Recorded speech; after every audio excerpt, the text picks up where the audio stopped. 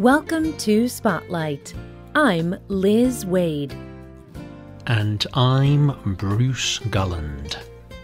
Spotlight uses a special English method of broadcasting. It is easier for people to understand no matter where in the world they live.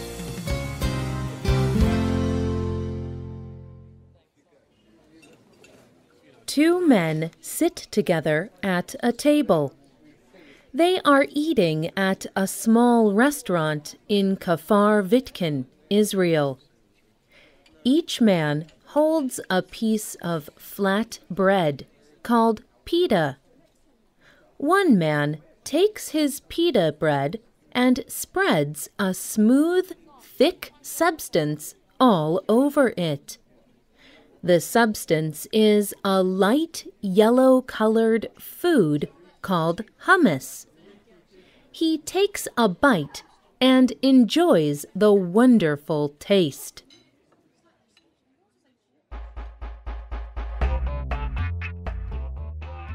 Hummus is a very famous food in the Middle East.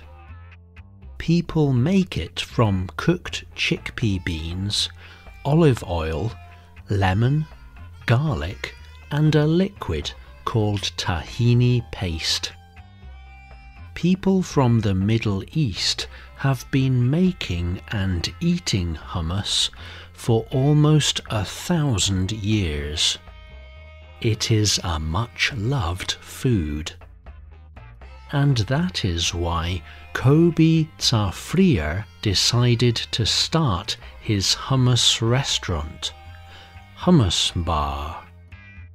He wanted Hummus Bar to be a place where people could enjoy hummus together.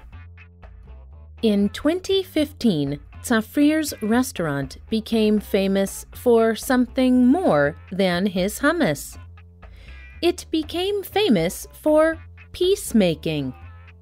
Today's spotlight is on Kobi Tzafrir's restaurant and using hummus to bring peace.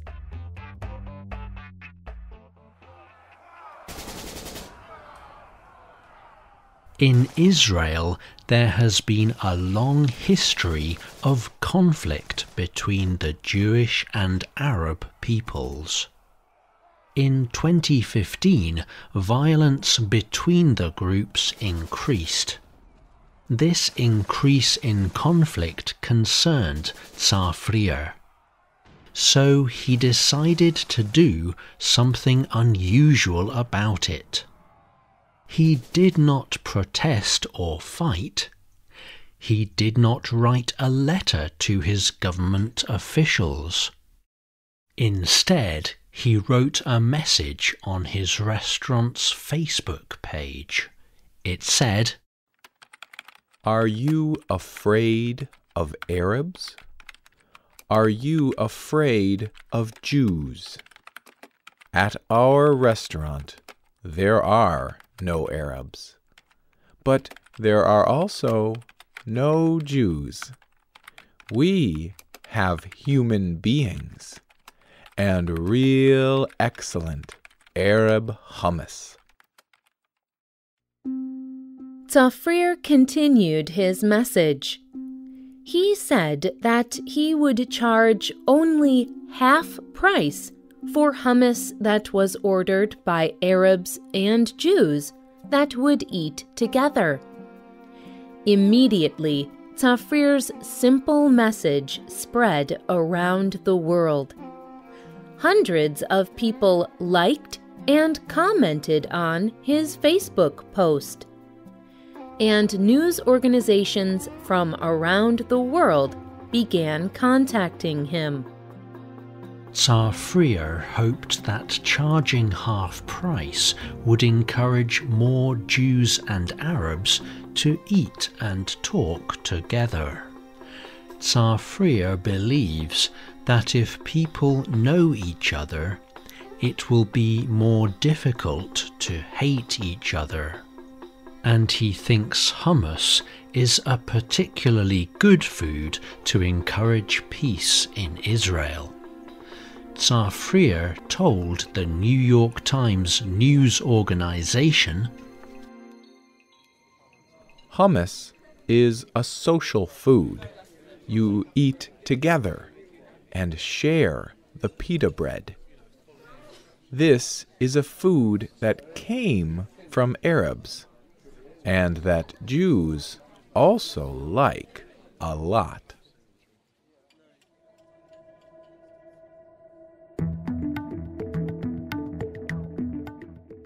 After Tsar Freer started his offer, some Arabs and Jews did come to his restaurant to eat together.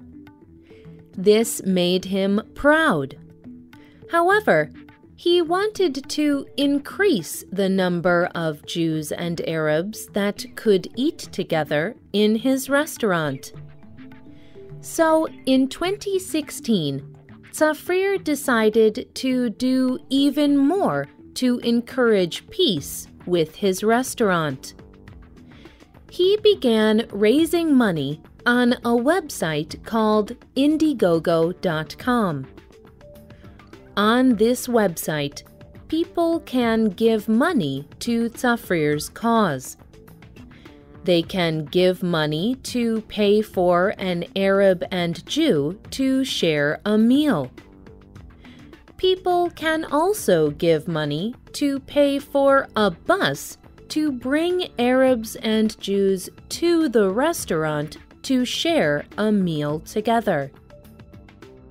Tsar Freer says that he will continue his offer as long as he can.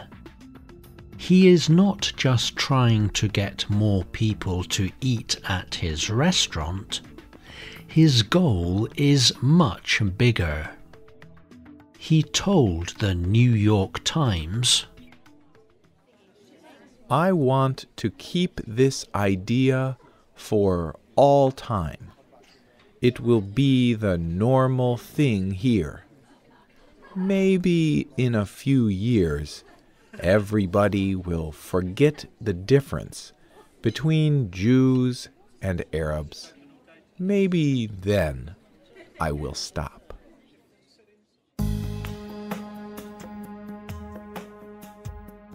Tsar Freer is not the only person who thinks hummus may be the secret to peace in the Middle East. In 2012, Trevor Graham released a film called Make Hummus, Not War. Graham had heard that there was a legal fight between Lebanon and Israel. The fight was over who owned the legal rights to hummus. Graham knew that no one country owned the ancient food. But he thought it was interesting to follow the stories of hummus lovers from different Middle Eastern countries, like Lebanon, Israel, and Palestine. Some of these people shared how they made their hummus. People from each of these countries make hummus in the same basic way.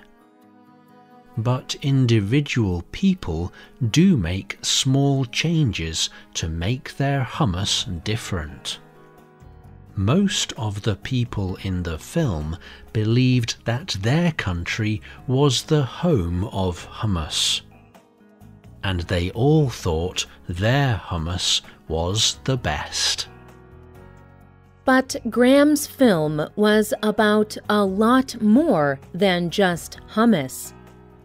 He used the story of hummus to explore bigger subjects of love, hate, conflict, and peace in the Middle East. He wrote, Hummus and chickpeas are a symbol of our common humanity, a symbol of our common ancient roots to live, eat, taste, and enjoy life.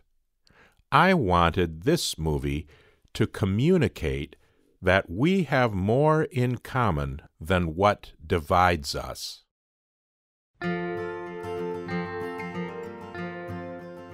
Claudia Rodan is one of the people that Graham's film follows.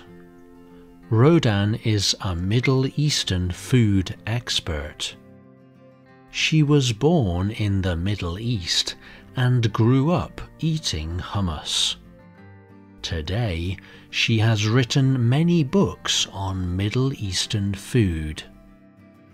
And she has even made a television series about cooking Middle Eastern food. In the film, she talked about the power of food. She said, "When you eat together, you cannot betray each other."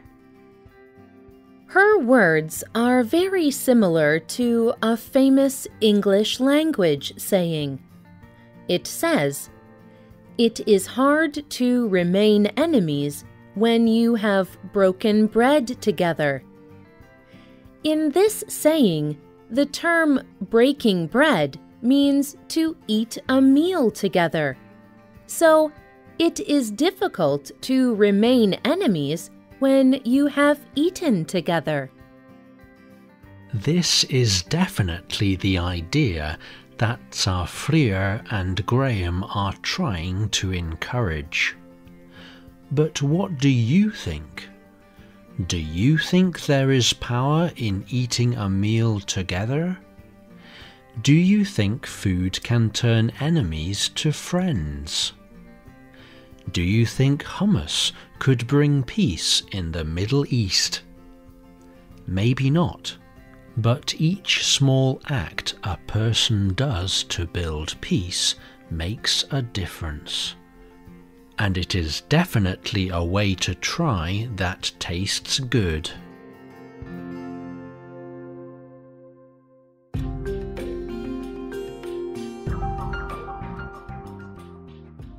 The writer of this program was Robin Baselin.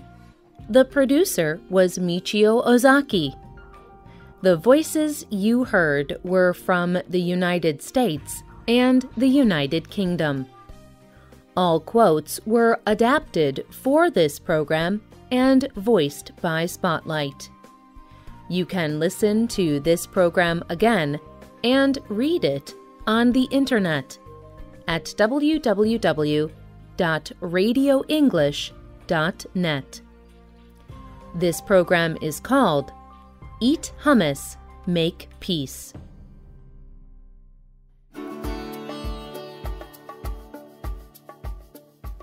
Tell us what you think about today's program. You can leave a comment on our website or email us at radio@radioenglish.net and find us on Facebook. Just search for Spotlight Radio. You can also get our programs delivered directly to your Android or Apple device. Just download our free official Spotlight English app. We hope you can join us again for the next Spotlight program. Goodbye.